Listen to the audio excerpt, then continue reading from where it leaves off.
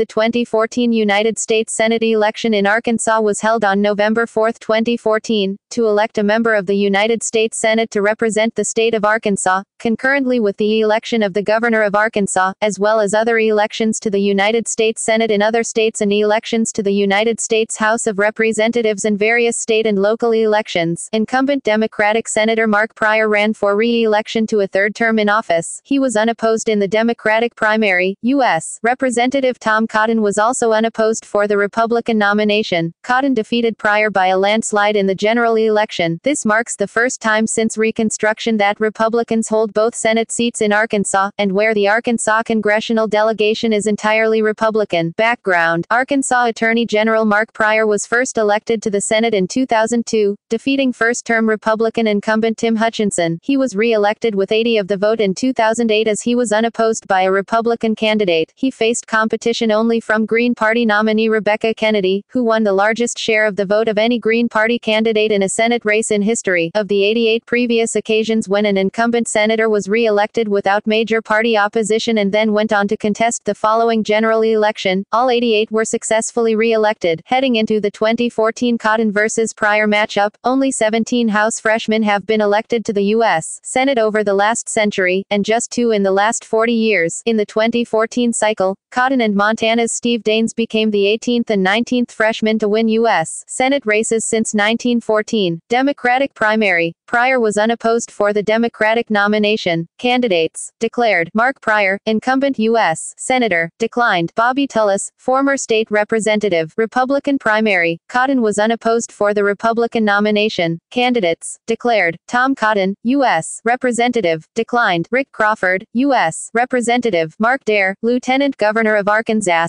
Timothy Griffin, U.S. Representative; Steve Womack, U.S. Representative. Third parties: candidates: declared, Nathan LaFrance, Libertarian, Energy Executive; Mark Swaney, Green, Mechanical Engineer and nominee for the State House in 2010. General election. Endorsements. Fundraising. Polling results.